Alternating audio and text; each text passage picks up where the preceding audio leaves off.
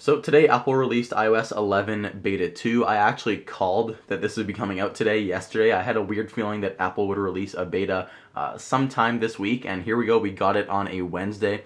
So possibly this may be hinting at a new release cycle coming out maybe every 2 weeks on Wednesdays for new iOS betas, but we can't really be for sure about this. So yeah, they released it at kind of a weird time. They didn't release it at the regular 10 a.m. time, and it's on a Wednesday, so kind of unexpected here, but iOS 11 Beta 2 is here, and there are a few new things in the beta. So the first thing I'm noticing is speed. This thing is way faster. I'm just noticing that my iPhone feels way smoother and way faster here on iOS 11 Beta 2. That's to be expected, but this change from Beta 1 to Beta 2 is drastic. It is no longer buggy, it is no longer stuttering, it is no longer glitchy. It is very fast. Like when I jump into multitasking, you can see how quick that is. Into Control Center, just swiping, everything is so smooth, and it feels a lot better on Beta 2, which is really good. So a couple new things that Apple added. If we go into settings here, the first thing they added is do not disturb while driving is now enabled. So as soon as the iPhone is detecting that you're driving and then you finish that first drive, it is going to ask you if you want to turn on do not disturb while driving, and you can turn on a auto reply if someone texts you to have this automatically send to someone when you're driving, just to keep your eyes on the road. So very good. If we go into settings once more, and we go into settings for Control Center, the Control Center settings have been tweaked now. You have to hit on Customize Controls, and then you can change all these controls. And I think some of these icons changed, including Do Not Disturb While Driving, which is a new toggle here in Control Center.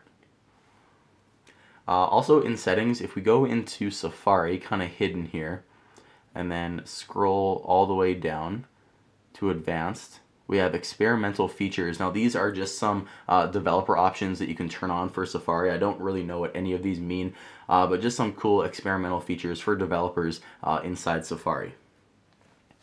One major design change in the Messages application is the new message effect that has been added has changed color. So if I send myself a message and choose full screen effect, you can see here this new echo effect now sends in orange bubbles instead of blue.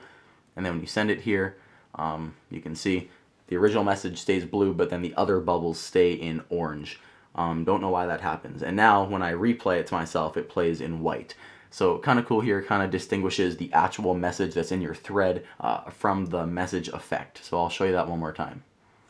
Screen, and then send with echo, and then you can see there it's orange. Looks kind of cool here on my iPhone. I really like how Apple keeps adding more effects in Messages. Guys, that's pretty much it. I checked for new wallpapers, I checked for other big new features, but it didn't look like Apple added much. One very small thing here is in Control Center, if you're not playing any media, now in Control Center, this media tab just shows that what you were playing before was music, but since you're not playing anything now, it just shows iPhone and music. So it shows the source of the audio, and then it shows what app you're using to play it if you're not playing music at that time. So guys, that is iOS 11 Beta 2, a pretty major upgrade in regards to speed. I hope battery life is a lot better, because on Beta 1, battery was absolute garbage. I'll let you know in a video in a couple days from here. Let me know if you want to see that, just so I can tell you how battery life is on Beta 2. Alright guys, that does it for me in this video. Drop a like down below. Tell me in the comments your favorite feature of iOS 11, and if you like what Apple added in Beta 2. Alright, thank you for watching. My name is Mike, and I'll see you in the next one.